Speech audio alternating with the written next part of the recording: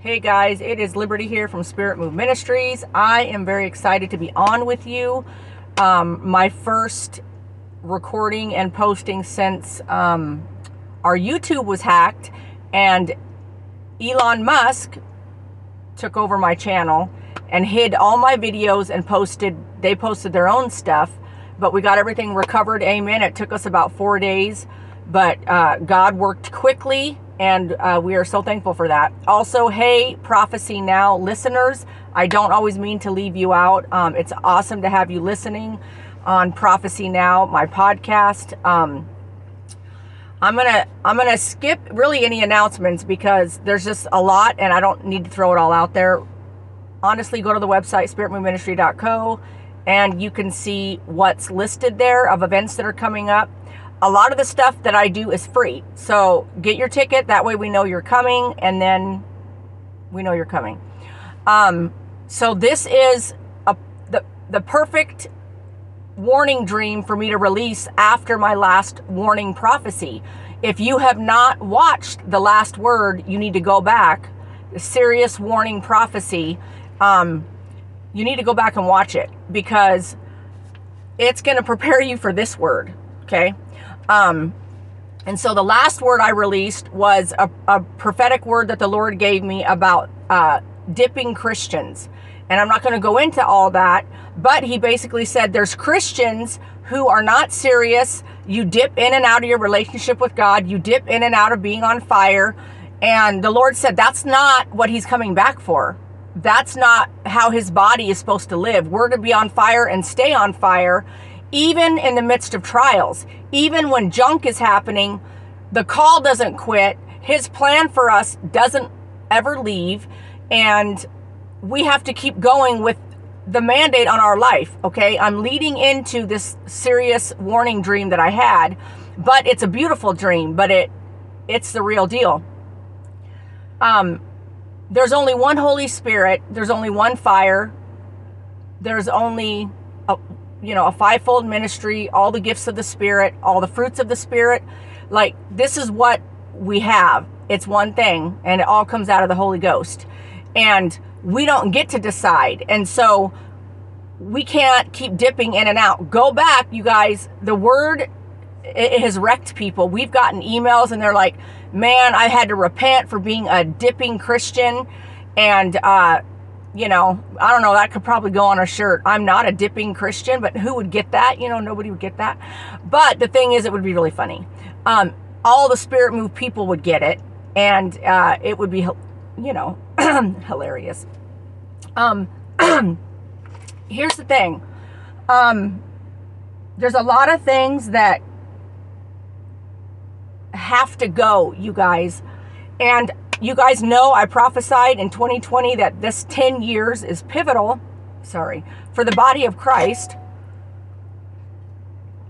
because there has to be a cleansing, okay? I'm not going to, retell everything that I've released, but I'll give you the 1-minute version. There has to be cleansing in the Levites and the priests first. We can't do anything and carry the load of the harvest that's coming in if we're not clean and pure ourselves. If we are only part way in, we are going to get burned up as a tare. And I've had a lot of people, not a lot, a few, because they just don't want to get it and they want to argue. You know what's really funny is if you are a troll and you comment something nasty, I don't even have to, I don't actually, I have a moderator, but I don't even have to say anything, because then one of my people will jump on and be like, hey, blah, blah, blah. And thank you guys for that, for your faithfulness to straightening out people, amen, on the media platform, because I can't go through and read every comment, but if it's nasty, it needs to be deleted. But sometimes you guys take care of it by commenting and replying to them and putting them in their place. And it's beautiful and amazing, and I thank you guys for that. But here's the thing. This 10 years is pivotal because the Lord basically gave me the prophecy that 20 to 27 is cleansing, these 7 years. And then those who are the real deal are going to show up and begin to become who they're supposed to be. fully the body of Christ, pure, clean, right, doing what they're supposed to be doing and all that. I'm leading into the dream. Hang tight. So you need to go back and watch the dipping Christians, because here's the thing. When he gets us through this era of the shaking and the cleansing, the removal, there is a lot of us that are already awake. I was already awake. I don't need to be shaken up to be awake. I was already on fire before 2020. And so, but God has used it for his glory, amen, to wake up another whole group. But some of them have started to lollygag back into complacency. You can't do that. You're either in or you're out. There's no in between. Jesus doesn't drink warm water, lukewarm water. He drinks hot tea or hot coffee or a cold, a big old cold sparkling water. This is his choices. And if you're lukewarm, no, it's not going to work. And so now into the dream, as these 7 years have to happen and the cleansing has to come, because we cannot do anything for him if we're not right, if we're not holy, if we don't mean business and we ain't dead serious. Now, let me throw this out there for those of you who have emailed or commented and said, you're the religious people. I love you. We want you to be delivered, but you're being religious. But I never have to comment because you guys take care of it. Amen. Thank you, Jesus. But they will, it's only like one in every 300 comments, but someone will say something like, you're just too sassy. And then other people, their view on it, all my people who follow my ministry are like, I appreciate your realness because you don't play games. Like, you tell it like it is. You're not here to tickle our ear or to baby us. And I need somebody to kick me in the rear, not baby me. And so this whole body of Christ that the enemy has tried to raise up, the seeker-friendly, the be careful, don't offend anybody, you guys, that is not going to make it through the end times. That body of Christ is not bringing in the harvest. Because if you don't know who you are and you're not confident in it, and you can't put the devil in his place, you will never make it. You are going to get burned up as a tear because you can't hack it. Now, side note, this is the way I like to state it. Those who are already on fire don't have to worry about being burned up. Okay, so here's the thing. If you're on fire and you're letting the fire work in your life, then most likely you're being cleansed regularly, you're being sanctified, you're allowing it, and you're being used. You don't have to worry about, oh no, am I a tear? No. If you're already on fire, you can't get burned if you are the fire. Okay?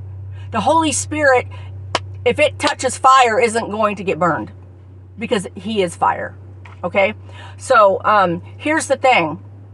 This is truly a warning, you guys, because he is not joking. This error, I'm not the only prophet, I'm an apostle, but I'm also a prophet. I walk in that gifting and in that office, if you want to call it that.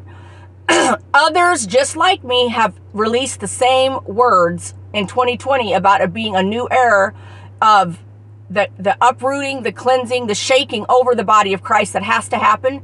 We can't bring in the harvest if we can't even keep our own salvation going. We can't help carry anybody else into the kingdom if we're so busy needing Jesus to carry us. I'm not saying you don't have bad days. I'm not saying we don't have bad things happen to us. And it's rough, you guys. I'm not saying in our time with God, we don't sit with him and go, man, I can't do this. But outside of that, we have to know who we are in him, and we can't quit. And when you can go through the fire and not quit and be a dipping Christian, I'm about to tell the dream, hang tight. And you're not a dipping Christian, then God knows he can use you. He takes you to another level of glory, and he's going to use you even more mightily because you stayed faithful even when the devil tried everything to stomp you. You didn't quit. And so people, they don't understand how valuable that is to God. How much he loves us when we don't let the enemy stomp us and we don't stay down. We get back up or we stay up. We don't ever let him bring us down, except for our humble, true moments before the Lord, and we're real with him and we're like, hey, I don't know if I can do this. This is rough. God knows. He loves us and he understands that. But at the same time, we can never lose our confidence. We can never lose our hope. We can never lose our fire. Okay, so moving on.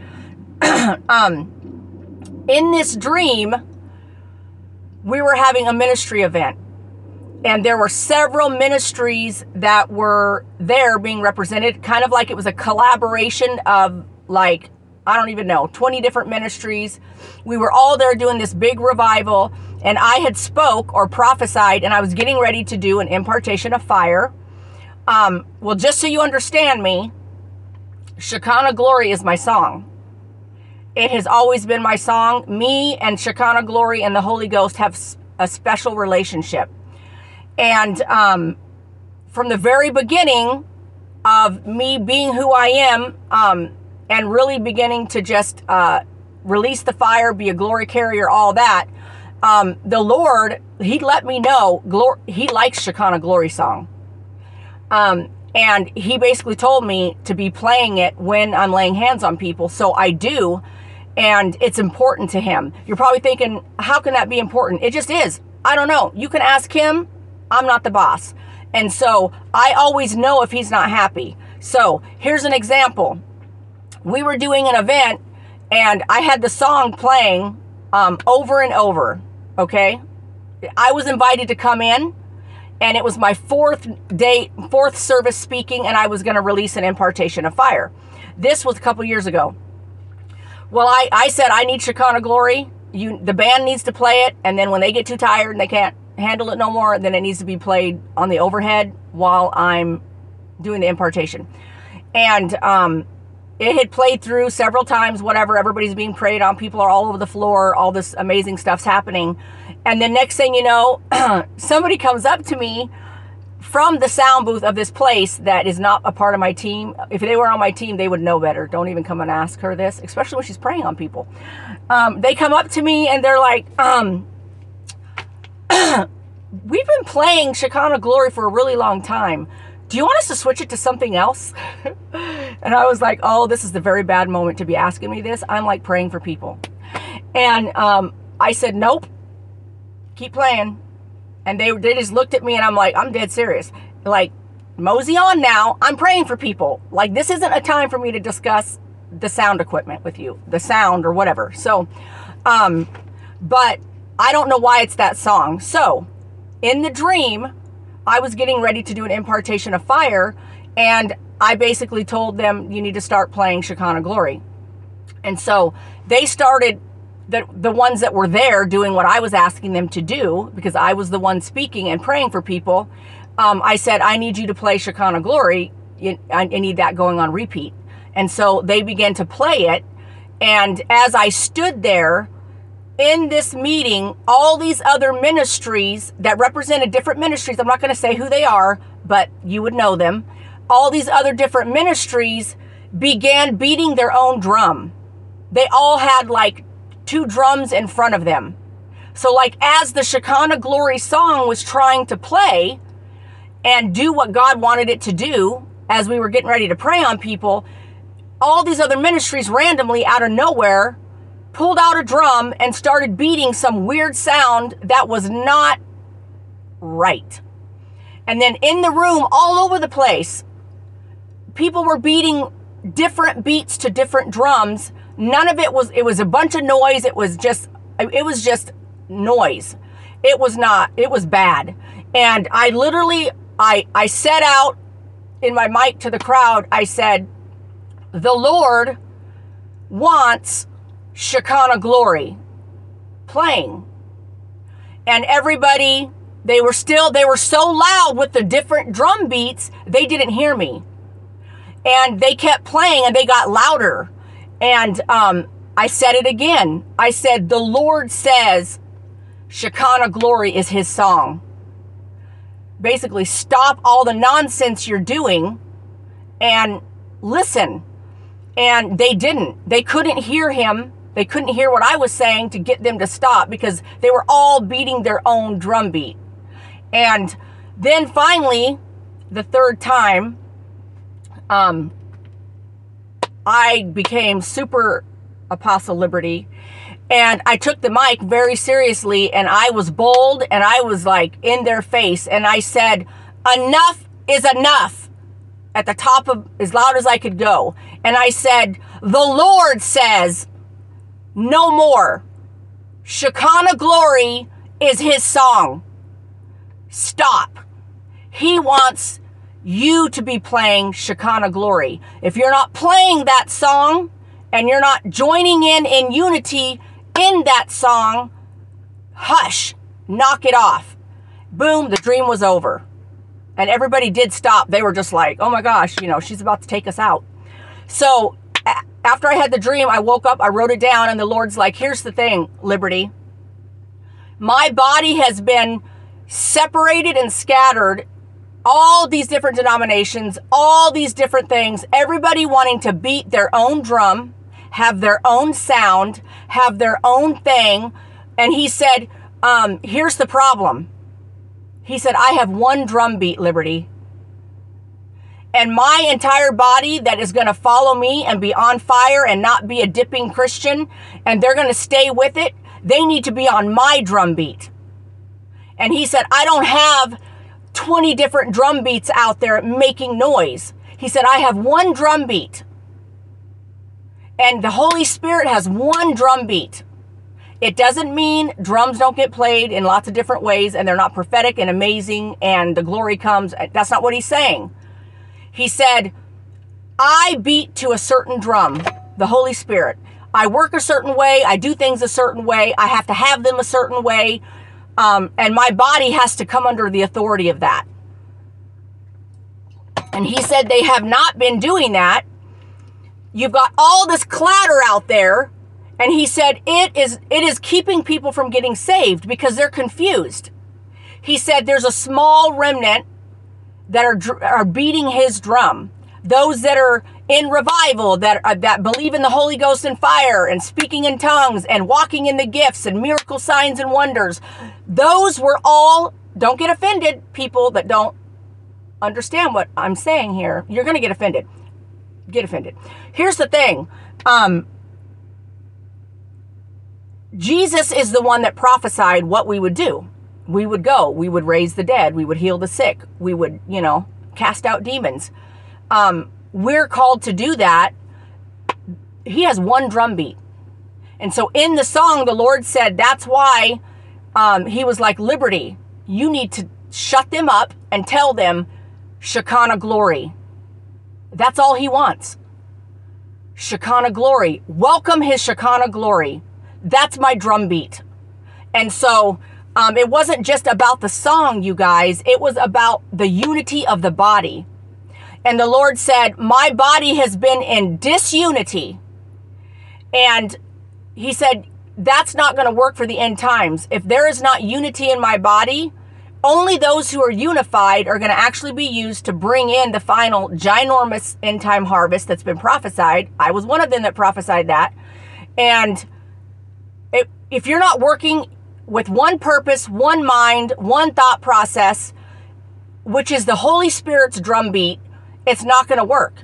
Because you have 10 people out here doing some weird random thing. You have 5 over here denying the Holy Ghost and fire and power. You have these over here that are being so seeker friendly because they don't want to offend anybody. You have a whole bunch of people in the church, but they're actually not becoming sanctified. You can't get sanctified without the fire of the Holy Ghost. I'm here right now and I'm breaking that to you. It's going to offend you. You need the Holy Ghost. We are to be baptized in the Holy Ghost. It is a separate baptism. So, having said that, you need to understand, are you saying that I can't get to heaven? No. I'm not saying you have to have the Holy Ghost to get to heaven, but what I'm telling you this, the end time army needs the Holy Ghost. You can't survive persecution. The apostles were so on fire, they left every town thanking God that they were persecuted for him. They were like rejoicing that they went to jail. They were rejoicing that they got whipped for him. Like that's, you guys, you can't do that without the Holy Spirit and fire and power. You can't do that. And so if you're a complacent Christian and you're dipping in and out, last word, last prophecy, you can't do it. You're not going to make it, you guys. God is coming back for one body. He's very clear in 1 Corinthians and Romans. I'm one body with many members. But here's the thing. He has a lot of members that are doing what they want and they're beating their own drum. And he says, no more. He goes, that's not my end time army. Everybody has to be beating the same drum, and it has to be his drum. The Holy Ghost drum. What his heart is saying. What his way is saying. How he would do things. And Jesus was bold. He didn't mess around. He wasn't seeker friendly. He wasn't worried about, oh, I'm going to offend that person. We better just, do these 5 songs and not let the Holy Spirit flow. I know sometimes, depending on where you're at, you have time constraints. I was a church planter. We were in a school, and we had to be out by a certain time. I get that. Okay, I did it for 5 years. But here's the thing. That's not what he's talking about. You can let the Holy Spirit flow even if you're on a time constraint. And so he's talking about his body coming together and knowing why you're here, knowing why you're saved, knowing the power of the cross, obeying the Holy Ghost, walking in the gifts, releasing the fire. We're all called to do that. It's not for one person. It's not for those 10 famous people out there, Smith Wigglesworth, or Apostle Liberty, or whoever else you can think. There's all kinds of people who do what I do. But the thing is it's not for a select few. We're all called to walk in the fire and to release that. We're not to beat our own drum. So here's what you're going to do. The Lord said, you're going to ask him what his drum beat is, and you're going to ask him to bring you up under the authority of that drum beat. Because in the end, go back and watch Dipping, the last warning. In the end, he could say to you, I never knew you. Or you could go to try to deliver someone and the demon says, who are you? Jesus, I know. Paul, I know, but who are you? I don't know you. You ain't even familiar to me. That's scary. And that's sad. So here's the thing. The Lord says, because this is what he said, Shekinah glory is his song. I want the drum beat of Shekinah glory. That's what he was saying through me in the dream to all these ministries. Stop what you're doing. Get on board. This is it right now. So here's the thing. This is why the cleansing has to happen. I'll tell you this right now. When you go through the fire, it makes you a different person. It makes you, it either kills you and you become a quitter. I would hate that to be you. Or it makes you stronger and you become a whole nother realm of a cycle for Jesus, which is what it did to me. So, we're all one body, you guys. This whole relative, everyone can have their own theology. Oh, well, that's their religion. We love them anyway. Okay, I'm going to offend you. That's a lie from the pit of hell. First of all, religion's a lie. Secondly, there is one Holy Ghost. There is one fire. There is one Jesus. There is one God. The Trinity. 3 in 1. That's it. It's not about theology. It's not about doctrine. There is no doctrine and theology in heaven. I'm going to blow your mind right now. It's going to spaz you out. You're going to be like, oh, she's crazy. She's nuts. Nope. The theology or the doctrine or whatever, that means nothing. Do what Jesus said. Do what Jesus did. Receive what Jesus received. Persecution. Be okay with it. Walk in the fire and get over it. And go wreck it for Jesus. And so it's one empty tomb. That's my religion. That's his religion. There is no religion. The empty tomb. That's religion. That's heaven's agenda. to get the empty tomb in you and me. So we walk in the power of the empty tomb. The tomb is empty. That's my religion. So let's go walk in. The tomb is empty. The power of the cross. That fire and glory available through the Holy Ghost. Jesus and the Holy Spirit and the Trinity, all that is not a religion, you guys. It's a power. It's a salvation. It's a cleansing. It's a healing. It's miracle signs and wonders. It's not a doctrine and it's not a theology. He is who he is, and he has one drum beat. The days of all these different drum beats, those who are not beating his drum are going to go bye-bye. That should scare you. If you run a ministry, you better get on his drum beat. You better stop being afraid of people. Stop worrying about offending people, because nobody can truly be sanctified and walk without the conviction of the Holy Ghost. Without the glory and the fire and the presence of the Holy Spirit, you can never truly be cleansed to where you're walking it out without constantly falling into sin. Because he can't use you if you're doing that. He's coming for a pure and spotless bride. A pure and spotless bride. Read Ephesians, okay? A pure and a spotless bride. With one drumbeat. With one goal.